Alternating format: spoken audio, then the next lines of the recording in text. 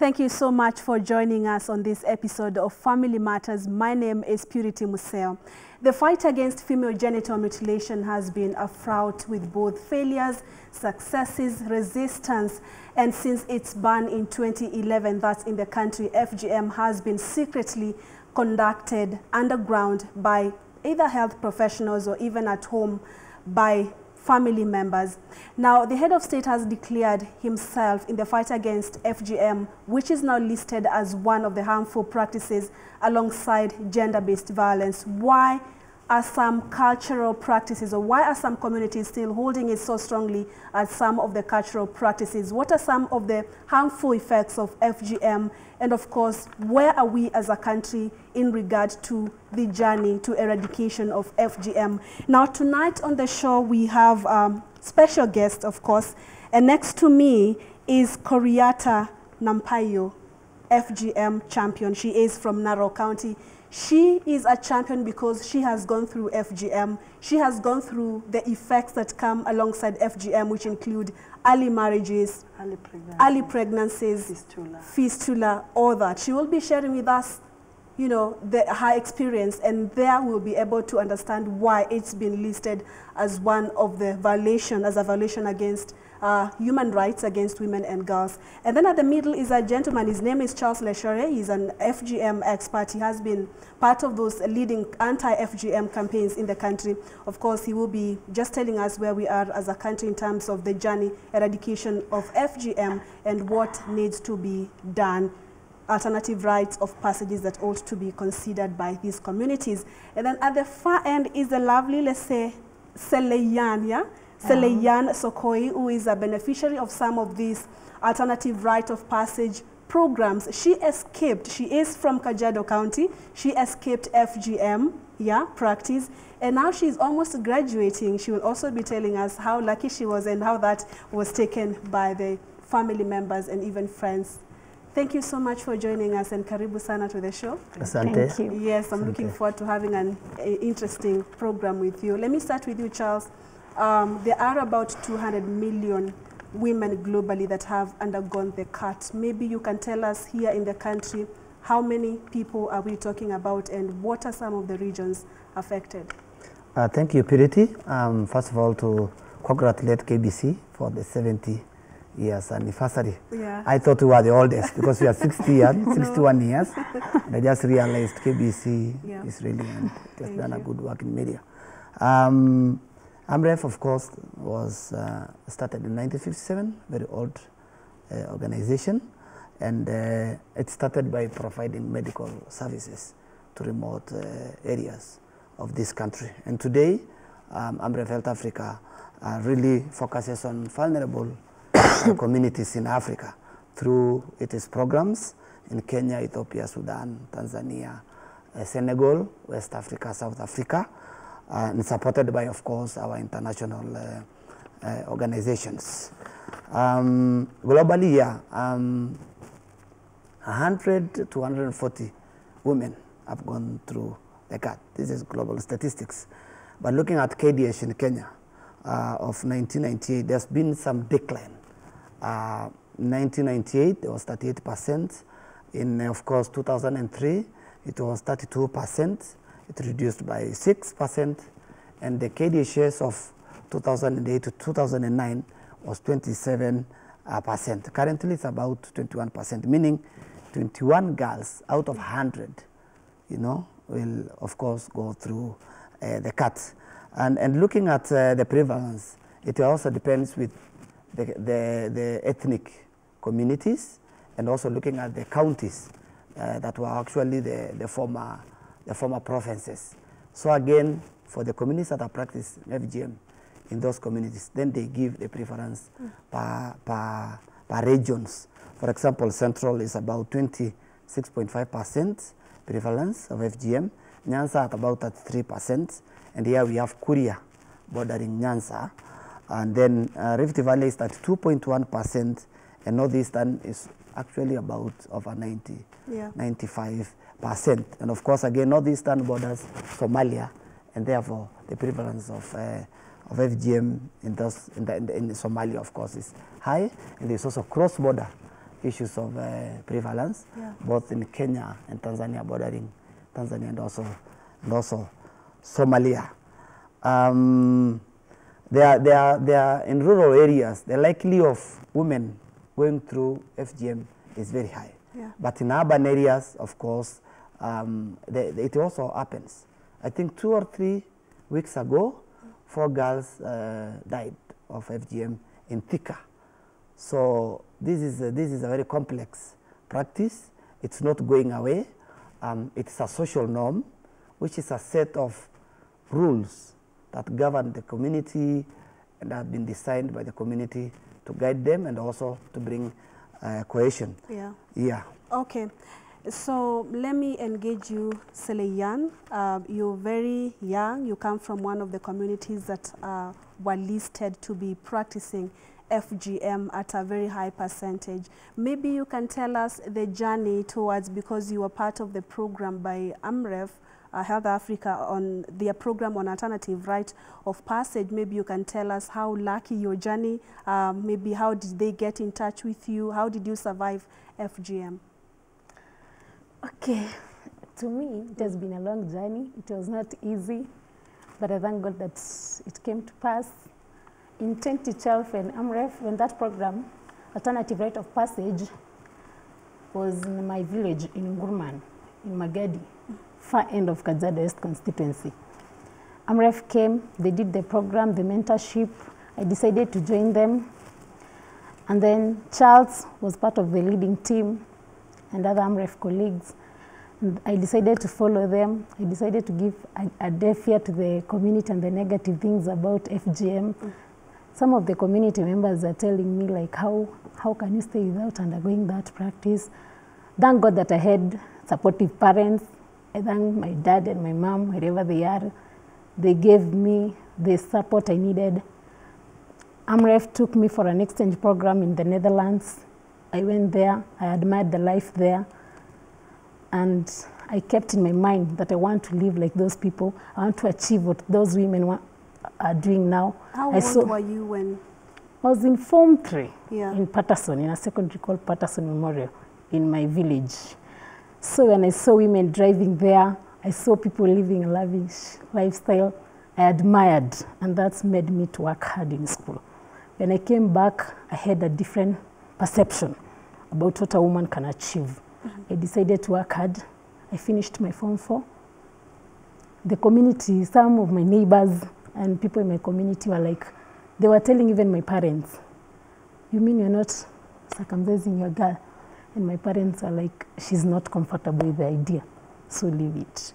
So I just went on with my school life.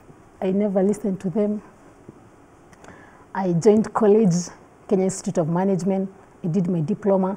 So when I was in my college life, they started accepting that I'm not for that idea. And now they forget about it. You know, people talk, but it comes a time they forget. Okay, I'll be getting back to you, and you will tell us especially whether you also, before you were introduced to this alternative rite of passage, whether you were looking forward to undergoing the cut, because girls around you were also undergoing the cut. But just before that, Koriata, you have seen it all. Honestly, that's what I can say. Maybe you can tell us your journey. I'm a survivor. You are a survivor. You are, I call you a champion. When did this happen? You know? I was born in a village called Ololunga in 1987. So it is a remote village. So when I was in class 6, the culture ilikuwa kwa hivyo, ilikuwa kwa juu. Yeah. So the girls tulikuwa tunaimbiwa like December kuna ile. So after that, I think on 11th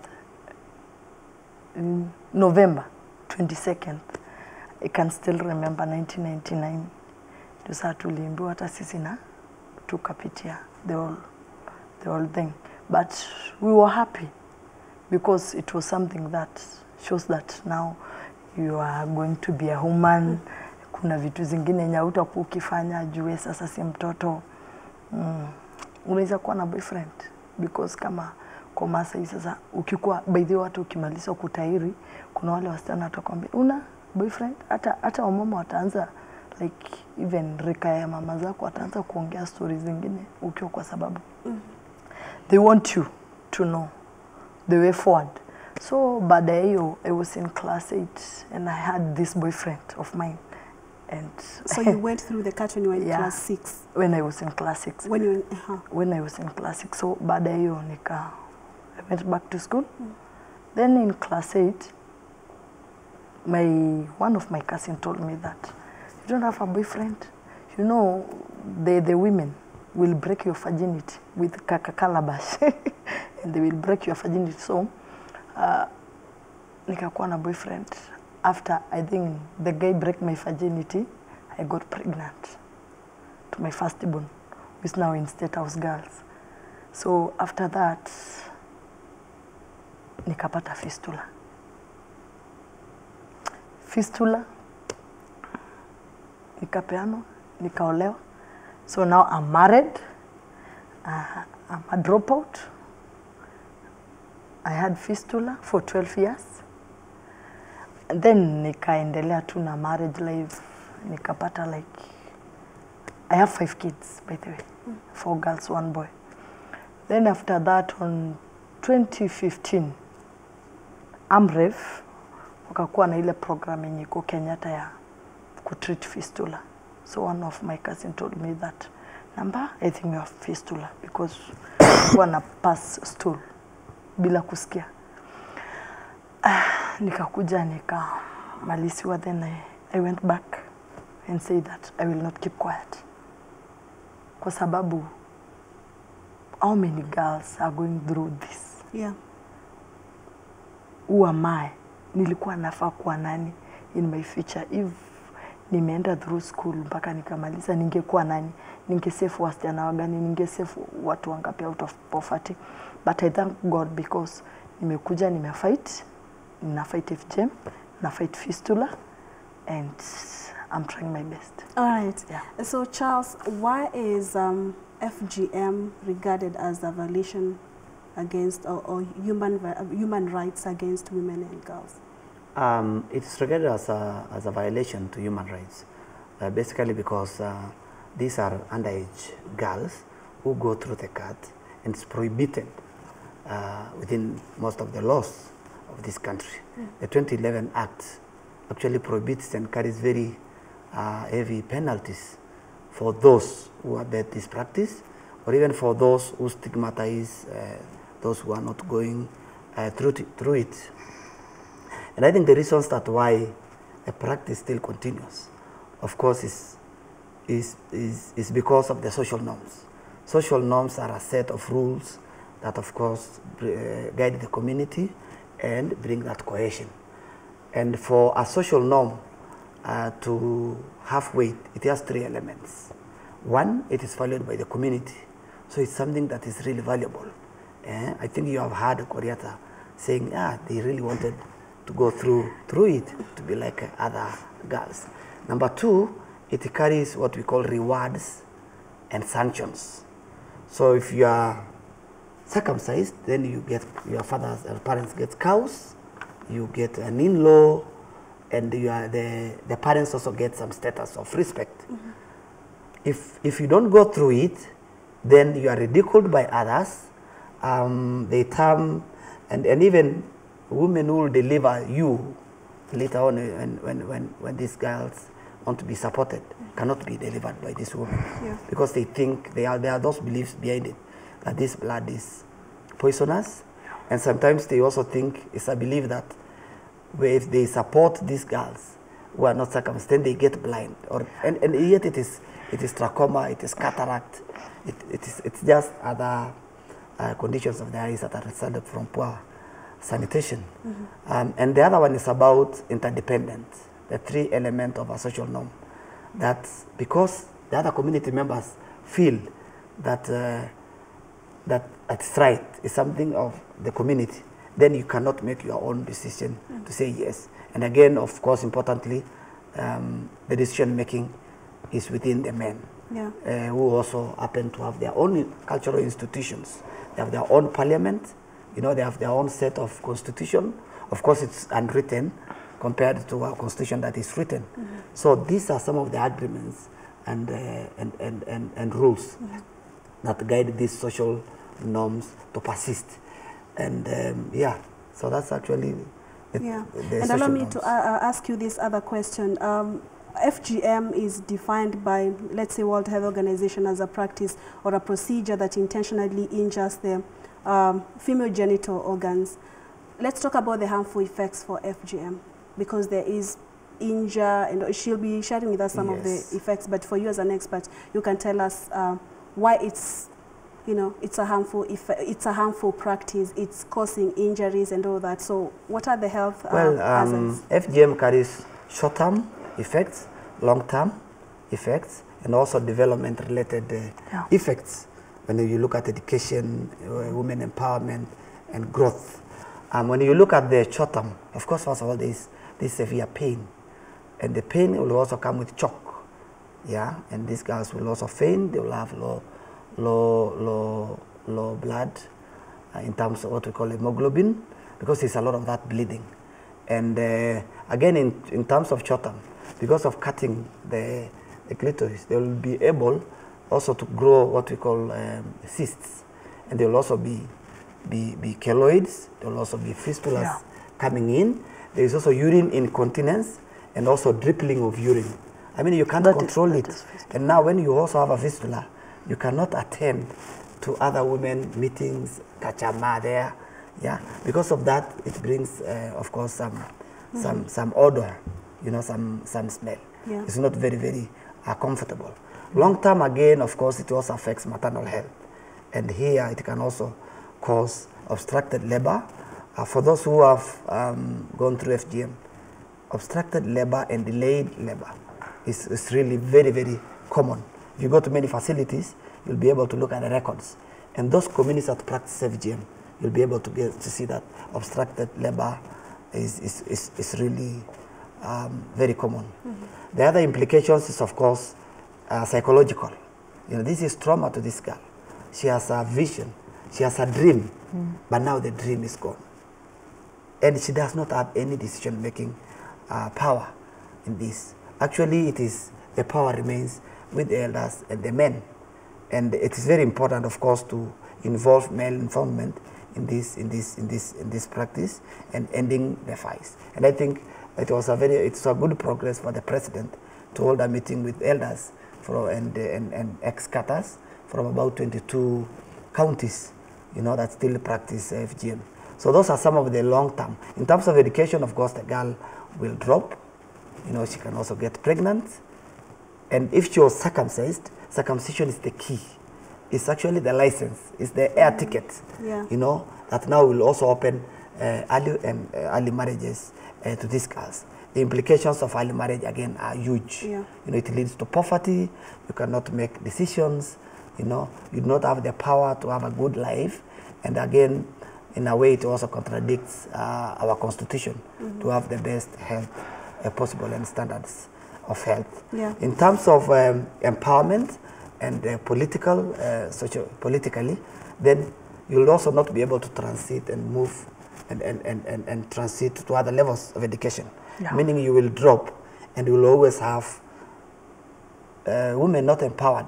If you look at the county that I work with, this is Koriata County, and we were able to do a study sometime back last year, and it was published on 28th of April this year. It was looking at underlying sociocultural factors that brings that. We'll be getting to the factors. Koriata, you're really agreeing with what Charles is saying.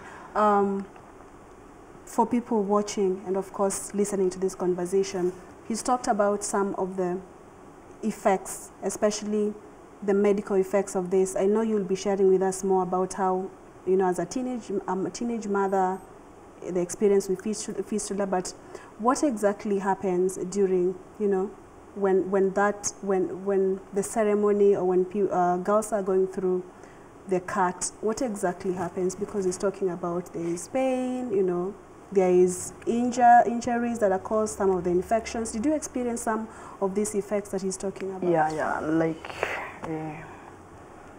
I can tell you that in In our communities, Yeah. we have like 3 types of circumcision. Okay. Like the Kisi and the Kuria, they just cut the glitoris. And as Maasais, we cut the glitoris and the lips. Okay. And like Somalians, they cut the glitory, the lips, and then the shona. So I think you need a lot of pain. First, me, I have experienced ile hospitali because nowadays wanachukua msichana na wanadunga yetu ilikuwa ile ya they sing for you. Yeah. You became brave, then you sit, then they cut like 1 kg of meat. Yeah. So first it is very painful, then you bleed a lot. Like me, I was very young, I was 15. So not even 15, I was 13. So the next thing they did, they took me to the hospital because I was bleeding. Yeah. Then it took like a month, I was not ill. Then after that, I think it was like a faint, they cut. So like ikifika time ya periods, Yeah. even now I experience that even right now. Ikifika time ya periods, the pain still come. The place where it was cut, utasikia kuna uchungu fulani sa ile periods ina karibia kuja, unasikia pain fulani. Then by the way nilienda see, then they said that there was a faint that was cut. So ukiona iko na madhara. Yeah. Kwa sababu first umesikia hiyo pain, umeenda shule, ume drop out of school, umepata mtoto na wewe ni mtoto. Like me, I was a very bright girl In school. in school. So like my friends wameenda secondary. Wewe. Ingawa like our class we were 4 and we drop all of us. So boys wameenda shule, and I remember I was taking number 1, number 2. Then So boys, after class 8, you were married off? yeah. So like now after class 8 you are married off. Then unaona wale vijana wakikuja wanakuambia vile life ya secondary ko vile nini, alafu wameenda college, they come back, they're telling you about Nairobi, and you are just there in the village, even aujui ni nini inaendelea. So me, because I had that desire in my heart, You had So- desire to kuendelea na shule? kuendelea na shule ama tukufanya something for the community. Yeah. So nilianza hata kuambia tu mama tufagie tufanye nini. So there was this organization called Avia 2. They were the one when walikujanga first to our village na kuanza kutu empower as young women. So they see the passion yenye nilikuwa nayo, like kusaidia nini community, but I didn't know that nilikuwa na fistula. Which fistula cost yake kubwa ni FGM, because nilikuwa na prolonged labor. Prolonged labor juu hapa juu kwa vagina imekuwa ngumu. So ile elasticity, inaitwa elasticity, haiko. Yeah. So the only thing yenye it happen, juu hapa juu imekuwa ngumu, the only thing ni uraruke pande hiyo Yeah. nyingine. So I think FGM haitusaidii. Halafu like now in our area, in our Maasai land, our men are marrying from other communities. Kwa sababu they have gone to school and they Because wameenda shule, Yeah. na wamejua utamu ya kitu yenye imekatwa na utamu ya kitu haijakatwa. So even we are losing our men. Sasa ukienda kwa village kuna wasichana wetu wengi hawajaolewa. Why? First, I'm not educated. Secondly, I'm not sweet because wewe ni kama gari, mimi ni kama Land Rover, lazima uweke tu gears ndio at least it is the truth. Yeah, lazima uniweke tu nini then gari gurume. Mimi ni gari ya kusukuma, mwingine ni gari yenye iko automatic na inasonga. So like that kwa wanaume wetu ndio unakuta pastoralists they marry wanawake wengi. Why? Because hata circumcision ama hiyo mambo ya FGM itakudiscourage kwa sex, because even sex iko painful. Okay. Yeah. Okay. Let me get to you. Stop laughing. Seleiyan, you said you were not, your parents said they will accept what you're saying because you are not for the idea of FGM. Where did you get this from? You know, how did you decide that, you know what, I do not want to go through FGM? Is it because you had seen girls going through so much pain, harmful effects? What exactly happened that you said no to FGM? Okay, while I was growing up, something surprisingly, I grew up in a cosmopolitan place where all tribes are present. Kamba, Kikuyu, Zaluo, every tribe is there. It's a place called Nguruman. So, some of my neighbors were from other tribes. While I was growing up, I was in a boarding school. I had friends from other tribes. So, when you close school, especially during December, a lot of practices, FGM practices were going on around my area. One day, my mom, our immediate neighbor, was doing that to their daughters, 2 daughters.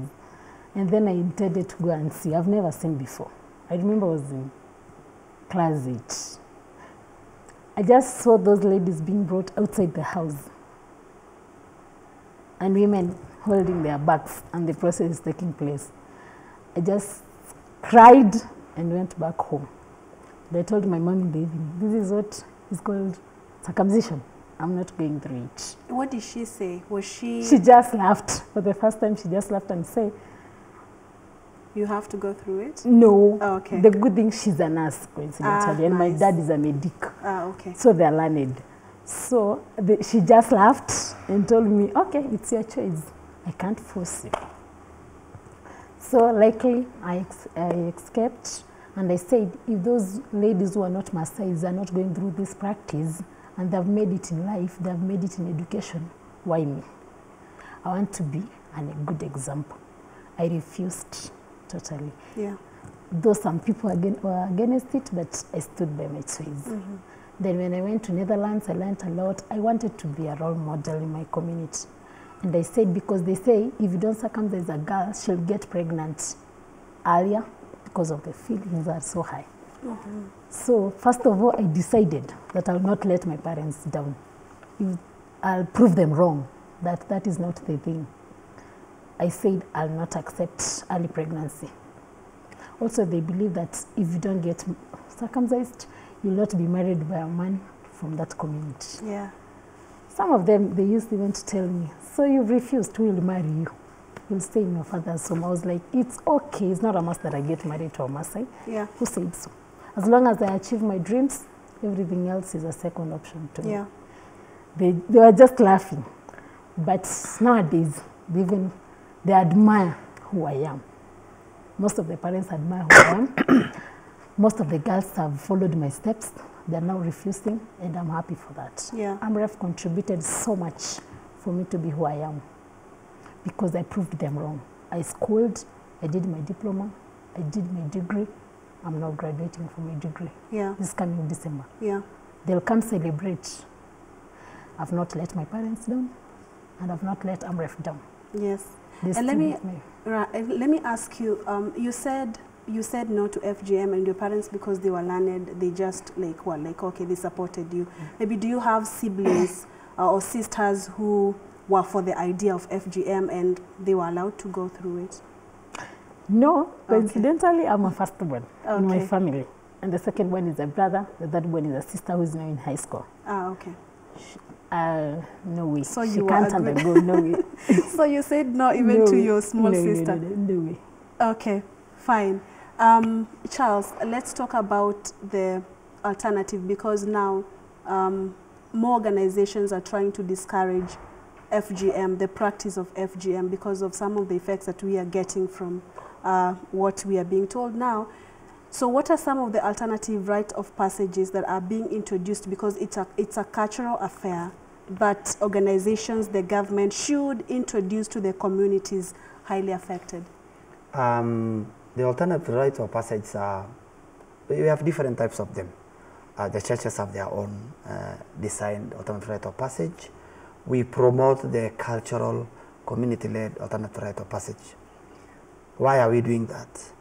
Because the community that we work with, the Maasai, have their own constitution, and they have, I said earlier, they have their own social norms. And the Maasai have 10 steps that a girl goes through until she gets to a point that she's circumcised. The 10 steps starts with the mother, who is very close to this girl and daughter. And once there are those secondary characteristics, then she'll have to signal and inform them there that, yeah, this girl has grown and I think we need to do circumcision. Why? They also have a fear, because it's a social norm, that this girl might get pregnant without being circumcised. So once that information is passed, the men who are now the custodians of culture and decision making start all that preparation.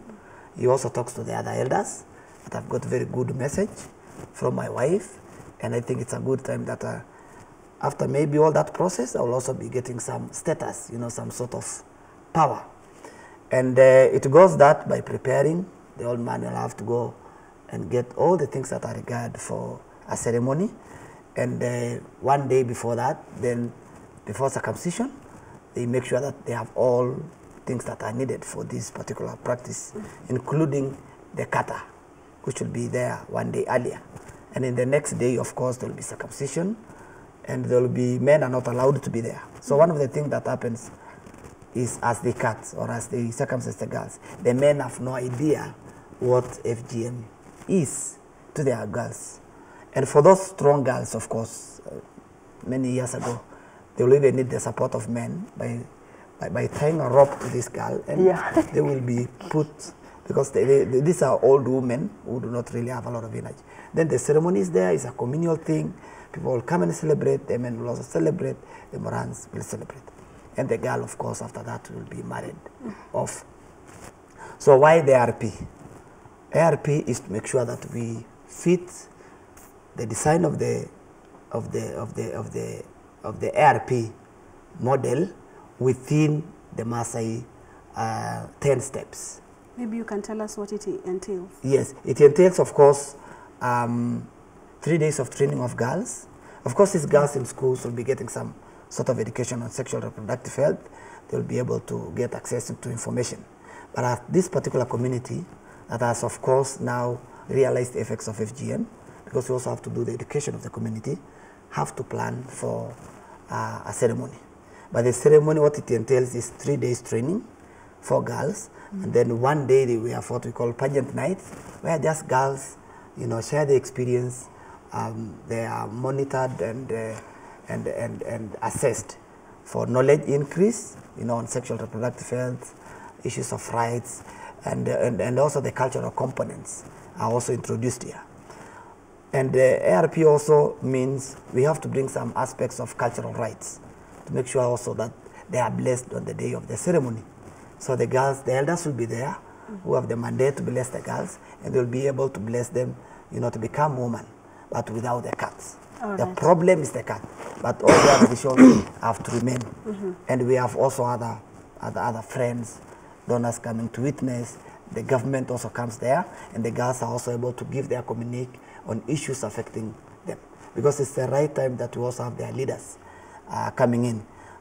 Apparently, I think we are happy with Kajiado because the leaders come, but sometimes they also fear the issues of missing votes for supporting FGM as a social norm, and it's like saying we should stop it. But I think the leaders of Kajiado have been in front line to really support ARPs, because it's about supporting education of girls, it's about human rights, it's about gender issues, and the results are enormous, big achievements. So far in the Kajiado County, if you look at Kajiado East, we have the first member of parliament who is a woman, Peris Tobiko.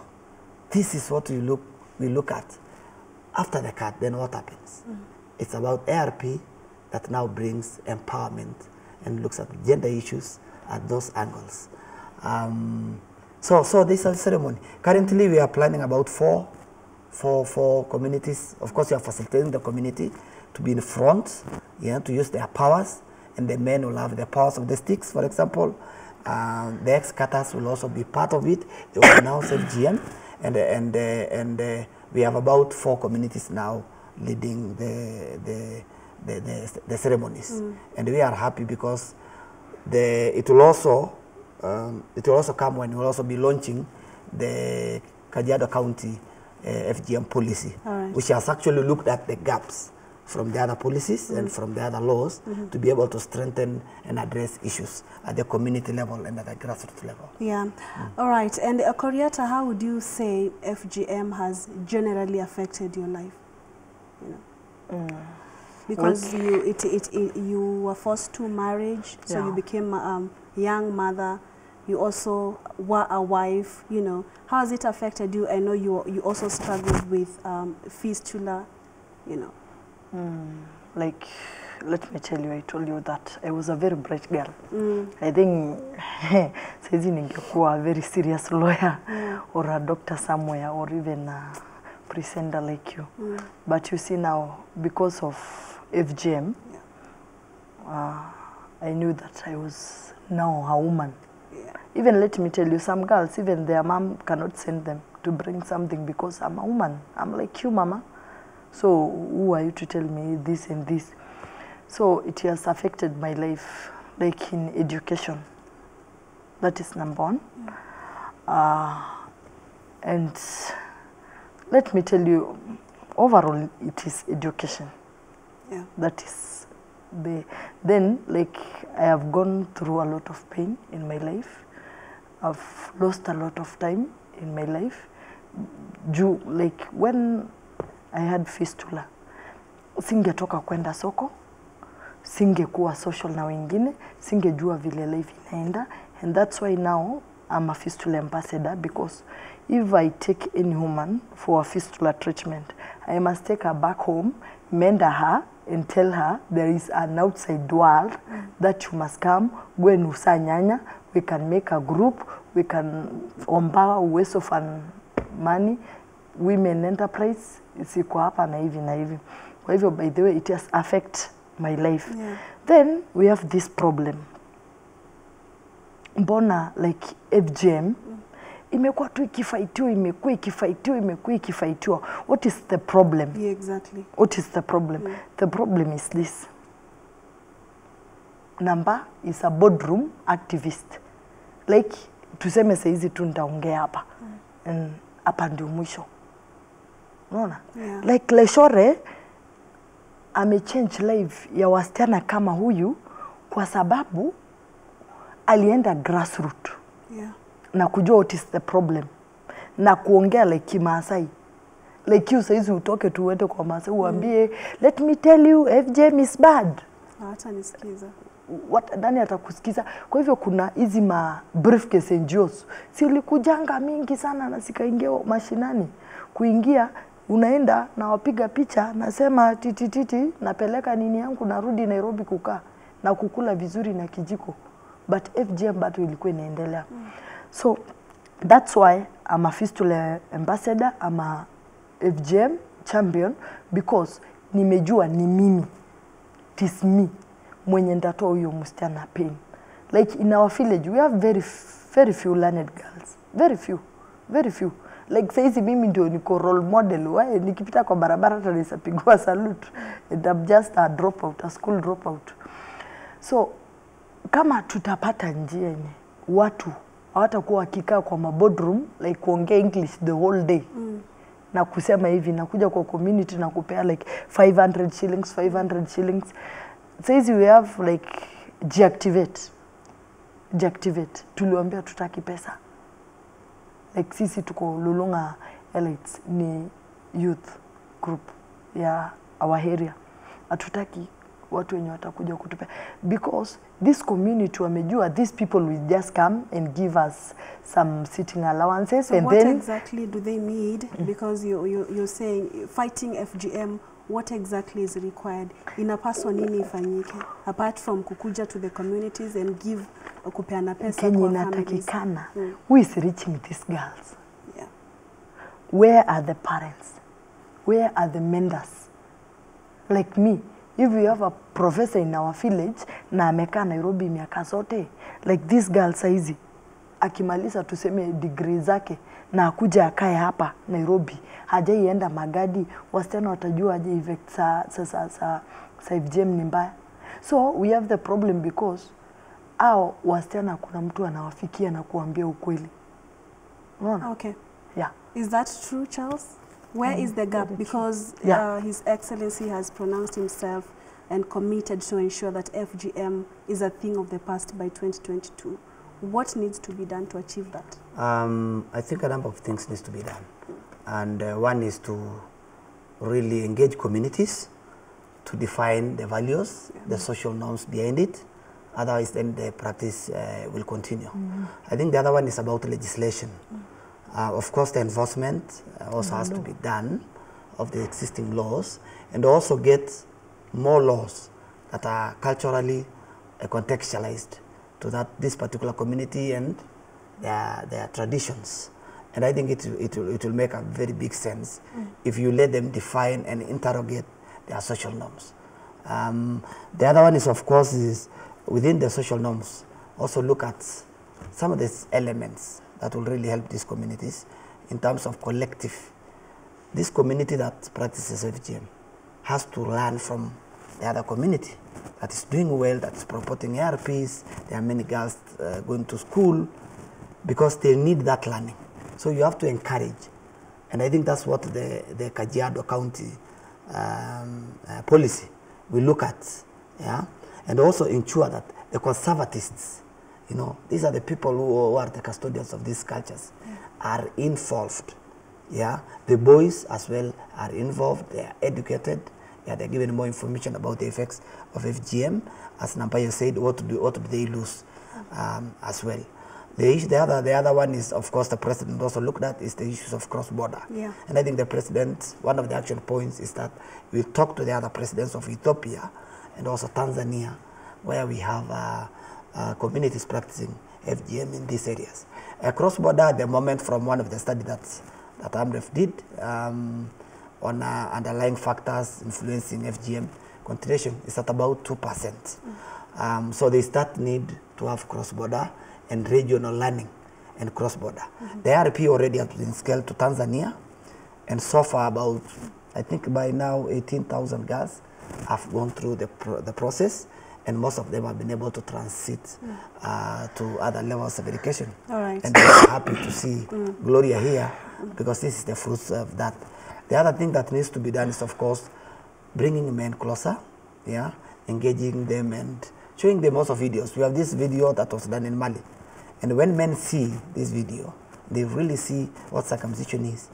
You know, they cry. It's not very easy to see men even crying. Like it's you not say, easy. they actually it's don't not know easy. what. So it gets touched because they are very close also to their daughters. Yeah. And thus, it's just educating them and letting them take the front line in terms of designing their own ARPs and saying how they want their girls to go through. Thank you so much. And we are winding up. Seleiyan, tell us, you escaped FGM. Your parents were learned enough not to, involve you to get you involved in that, and also from your own experiences, and luckily through the help of these anti-FGM campaigns. What will it take for Kenya to end FGM, either by 2022, or can we eradicate FGM from where you sit, and what exactly do we need to do as a nation? Okay, to eradicate FGM is a collective responsibility. Both the national government, the county government, should come up together with the NGOs, e.g. AMREF. They should come together, join hands. That's the only way they can achieve this. E.g., they should borrow the techniques used by AMREF. They come to the grassroots, as my colleague Nampaiyo would say, and stop the boardroom meetings, because it will not bring a solution. They should come to the grassroots, hold seminars. That's how AMREF do. Go to bombers. The national government can use the local chiefs. Legislation also, enforcing the law that they put it there. They should come down there, use the local chiefs, the elders, the mamas in the kijiji. It's a collective responsibility of all of us. Okay. Us, like the role models, we should all join hands, tell the people the negative effect that FGM, in fact, it's a negative thing, not a positive. All right. That's the only way we can eradicate. That's the only Otherwise, way. by using, just sitting, like my colleagues say, in every station, in every big rallies, political rallies, it will not bring to a solution. It will not. It will not. It's a great challenge. This means even this show is supposed to be somewhere in the village to educate the people who are directly affected. I think we have to wind up unless ukona something to say to parents out here. What I want to tell the NGOs and the community, there is networking. The NGOs can make one network to fight FGM. Unaona? One network. Tukiesa shikana wote. Sio mimi leo Nampaiyo naonekana kwa kijiji nimekuja nimesema mimi nimesema FGM inapigwa hivi, huyu kesha ingie, kesho. So watu tu watasoeana waseme nini? Like now in our villages, wasichana wanatairi usiku wa manane. Na ina maana kwa sababu mimi nilitairi nikapitia hizo steps zote ndio nikuwe a holy Maasai girl. But now unanitairi usiku na sijapitia hizo steps zingine. That's mean I'm not holy. So si utoa hata hii FGM yenye unanikata bure, nikae basan holy kabisa. Then saizi tuseme kama ningekuwa nimekatwa pua. Ni kama wasichana wote yenye tumetairi huwa tumekata pua. Ingekuwa a national disaster. Lakini kwa sababu ni mahali yenye imejificha, hakuna venye like serikali ama dunia wataona juu bado ni mahali yenye imejificha. Kwa hivyo what I tell our communities, mahali yenye Mungu aliweka na ameificha, uache ikae kama vile iliumbwa. Okay. Thank you so much, Koriata. Thank you so much, Charles. Thank you so much, Seleiyan, for really this important discussion, timely discussion we've had. Hope the necessary stakeholders will really consider what has been discussed tonight. Asanteni sana for your time. Thank you. All right. Thank you also for watching Channel 1 Weekend and, of course, Family Matters tonight. My name is Purity Museo. We have to wind up at that point. Good night and God bless.